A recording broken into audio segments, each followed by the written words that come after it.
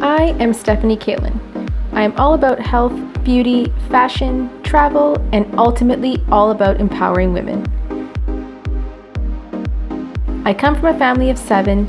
My grandparents came to Canada as immigrants, working in factories their whole lives, and we had to adjust to life in a new country and really work together to live life on our own terms.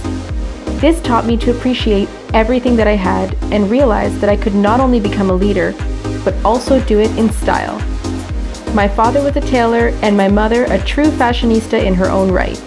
So very early on, I developed an appreciation for the fashion industry and for style in general. I realized that I could actually accomplish anything as long as I really wanted it. And why not keep it chic at the same time? And from there comes the birth of Chic Sophistic, a brand that allows me to travel the globe and share my lifestyle tips in a way that resonates with the average woman. Because they wanted to know where they can shop, and because they didn't want to go to all the touristic places like Printemps, Galeries Lafayette. So I began to think about Paris shopping tour. We work with a lot of different tourists, Chinese people, Japanese people, a lot of American people too. I guess the average girl, or even a girl who's looking to take some advice from somebody who's Parisian. Parisian girls don't make up a lot, they just stay natural, and I don't know, they mix a lot of pieces. And yeah, you should stay simple, like everything is not only about fashion, it's also about self-confidence. Yep, that's me. You'll usually find me front and center at every fashion show.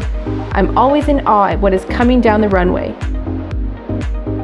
When you really have confidence and belief in yourself, you can pretty much achieve anything. I won't say it's been easy, but I will say that I've learned a lot along the way and have had the chance to pick up some unforgettable life lessons. Where many moments, I can't even count, where I wanted to give up. I've thought to myself, honestly, Caroline, I don't know how much more you can take. Like, you're going through this chemo, you are pretty much bedridden. It actually wasn't until I got diagnosed last year where I started coming to places like this or hosting paint jam sessions at my home. And it's because all throughout the journey that I've gone through over the past year, I'm always looking for better ways to communicate what I'm going through to others and even to myself.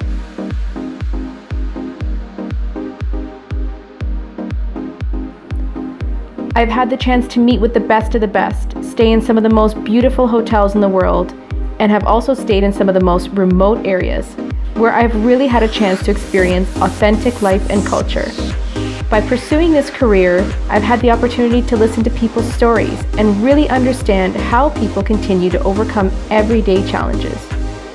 Hearing this really changes my perspective on things and allows me to share my learnings with my followers. Knowing that I have the ability to influence and create positive change in someone's life is an invaluable and intangible reward. Something that keeps me going, shows me that what I am doing and how I'm choosing to lead my life really has a purpose. And when I'm not busy exploring a new city and checking out the next hottest trend in some of the most exclusive boutiques, I'm going into the field and doing my next favorite thing, extreme sports.